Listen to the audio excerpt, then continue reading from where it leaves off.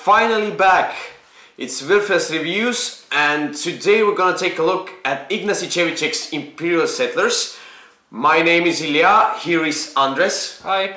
So Andres, what's this game about? Well, this is a civilization building game with various player powers. It's a card game, but it has all kinds of resources, combinations, and it's not long. I think you can end it in maybe 1.5 hours, which is really good for an empire building game. So let's look at the game. So here are all the components for the base game. These are the faction boards, the female and the male side. The faction boards consists of like 4 different locations. Here we put the action cards. We have the basic action, the basic feature, and production, and here we, on the left and the right side, we put the cards corresponding to the production feature or action. On the left side we put faction cards. On the right side we put basic cards, and up here we put some deals. So what's this all about? Each faction, each board has its own faction deck. And let's start with first that it's a civilization building game. When you're building your empire, and you're doing so with the cards. So the cards are buildings.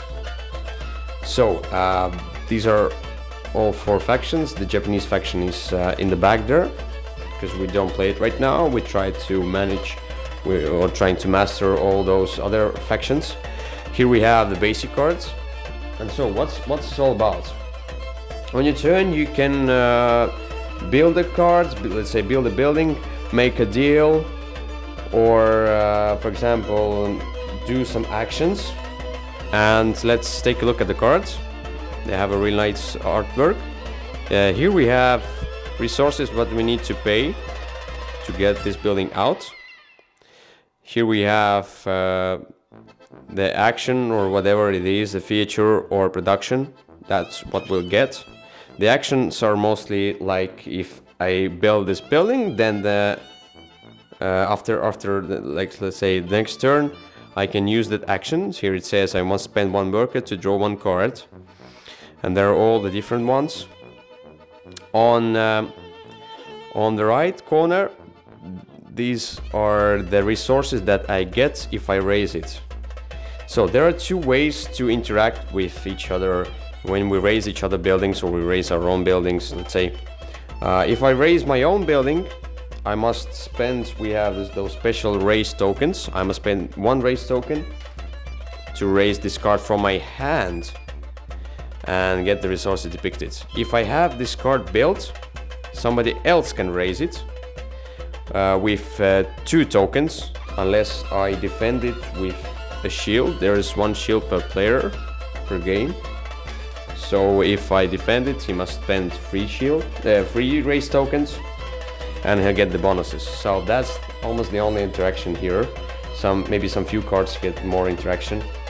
So, and what you're trying to do, you're trying to build all those buildings. You get, at the end of the game, you get victory points. These are the basic cards, and these are the faction cards. For example, Roman faction. The buildings are, let's say, more expensive. They need the built buildings to be discarded to build them, and they also provide different actions, more production. And here we have a deal. So you can spend 1 food to make this card a deal. So you'll just put it under here, and you get that resource every time, each production. So the game itself is separated into rounds.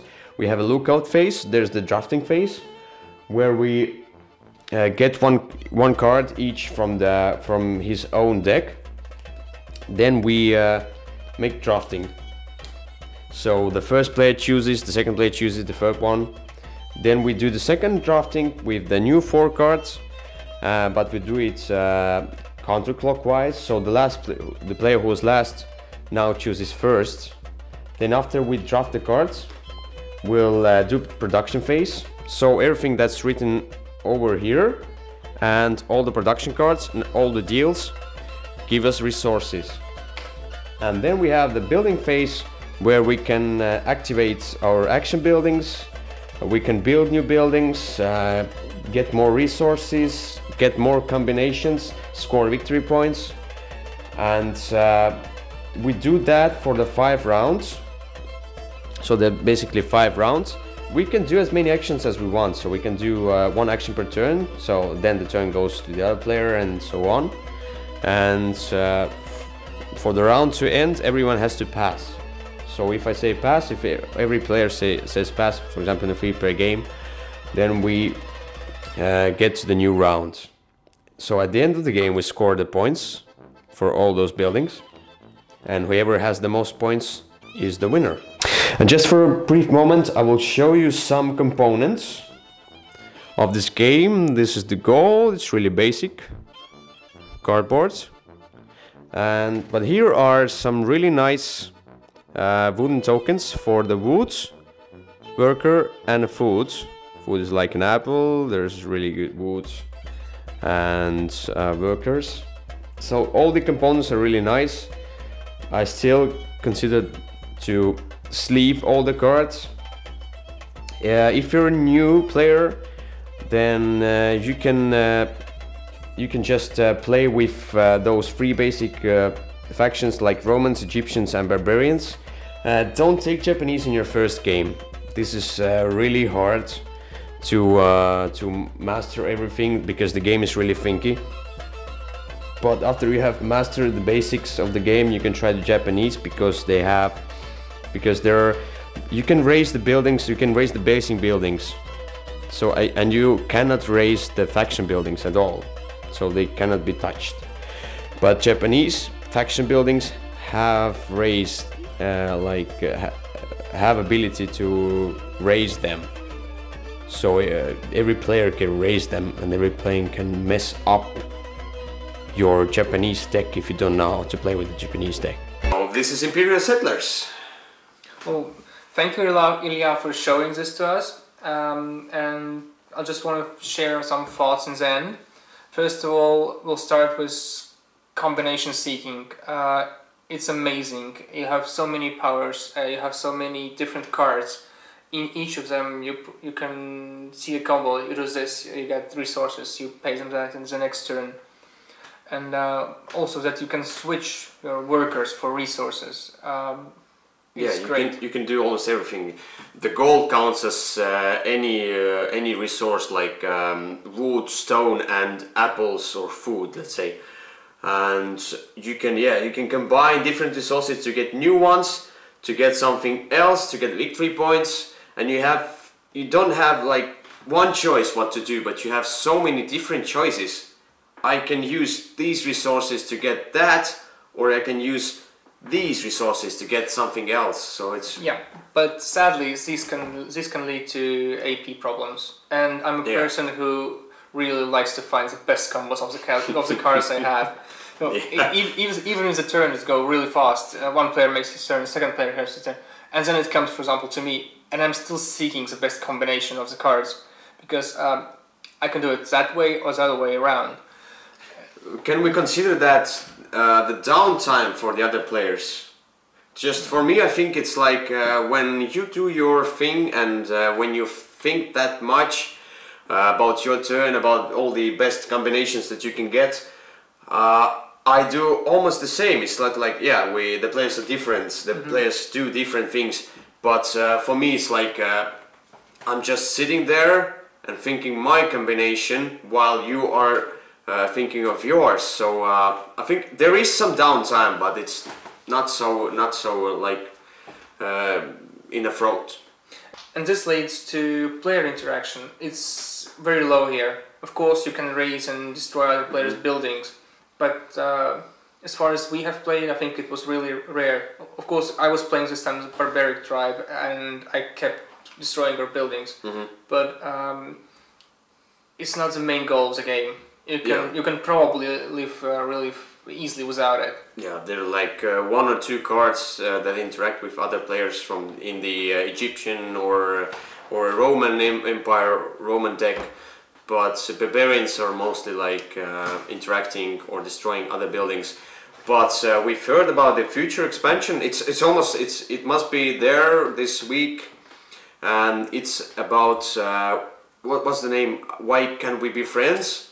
It's about open production, where we can both interact more and get resources. So if you get something, I get something.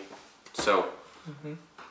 But even without expansions, you can play the game more than once. It has some replayability in it. Not only about the fraction, but of course about the combinations you get.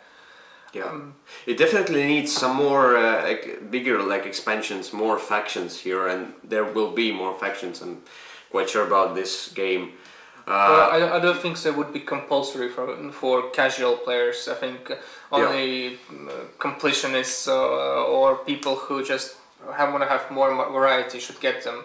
But at this time, it's fun. If you play it like once a week, then it's alright. If you play it almost every day, then you maybe need some new faction. But especially if you play with 3 players, because this base set, it has 4 races, 4 factions, and you can switch it. You can shuffle them. Yeah, and powers and the strategy of all the different factions is different.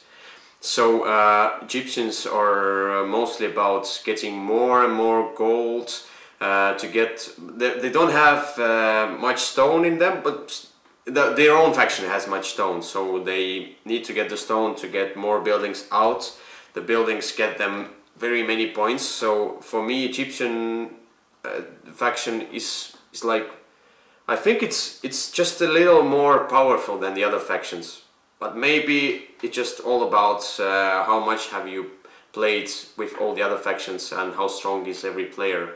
So there is a balance. There is a good balance. And if there is some I don't know, if there is something unbalanced here, it's very, very small.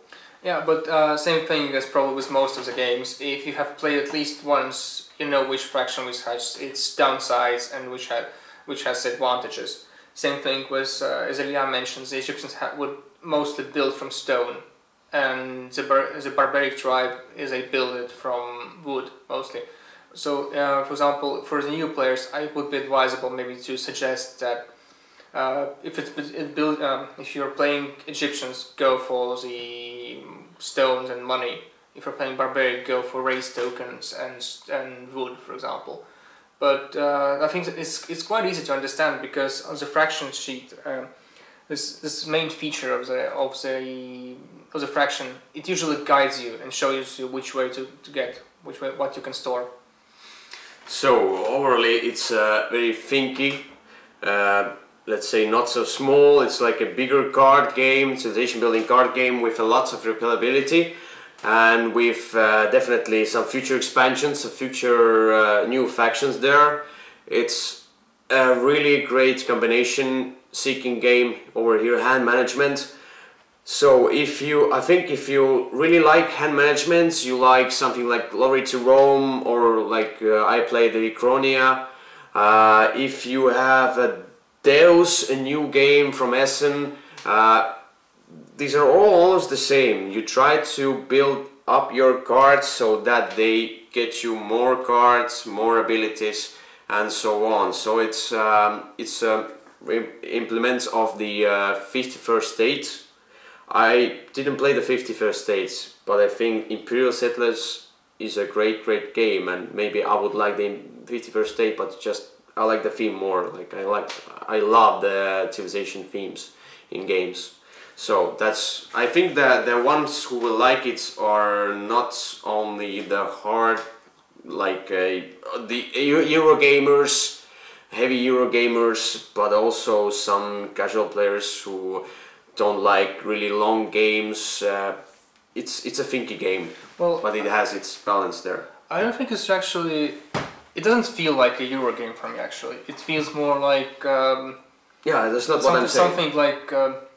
I know, some card game, something like, for example, maybe even Android Netrunner, when you have your cards and you're trying to do the best of it, of what you have. I know it's not the best example what you get, but still. Of course, here you don't steal resources, you don't lose them, but for who would like, maybe even actually people who likes this card drafting, card games, combination seeking, I think it's actually more for those players. So I think Würfel will definitely give a hug to this game. We really like this game. One from me. Even more from me, I think. So we really enjoyed this game, and I think you will too. Thank you. Bye.